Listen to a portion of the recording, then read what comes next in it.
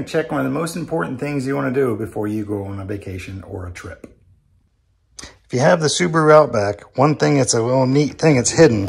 But when you open up the bottom, you can see there's actually a little hook that you can take out and hook it up around the top to keep that open. All right, now you can see a little bit better. Basically, it hooks up around the top to hold everything up. So now what we want to check is our spare. The one thing I like about the Outback is it has this little tray. You can see I got lots of other things in there, like a little tire inflator and power converter and umbrellas and everything. But it lifts right out, and here we can see our tire. We also have, this is where we keep our cable for towing the trailer. Now we just got to loosen that up and get it out.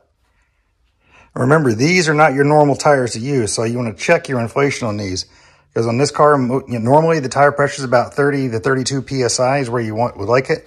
On here, it says that you want it at 60 PSI. Take this off.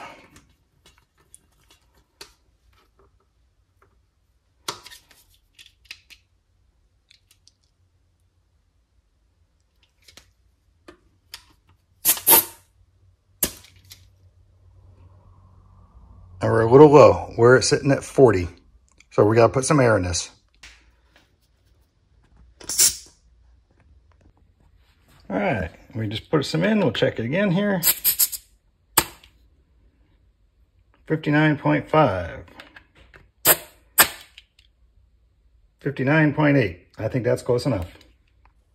And Subaru does give this little triangle looking thing that goes underneath the spare that actually helps keep it from rattling around, squeaking, or anything such. So make sure you get that back in right.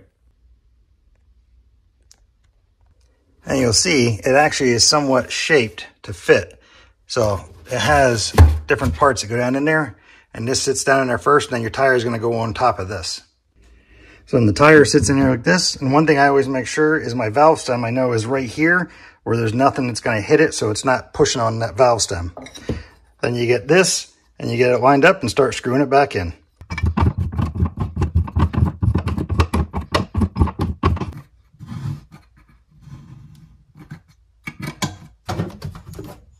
Nice and tight. Now all that's left is put this back in and close it back up. And you can see that just slips right in there nice. That fits in there like that. And now you have this part that you undo. You bring it around and you just hook it back into there, and it'll be there for the next time I need it. All right, if you have any questions or comments, just leave them down below. Other than that, I hope you enjoyed the video. I hope it helped somebody out. If you could, give me a like and a subscribe. I would appreciate it.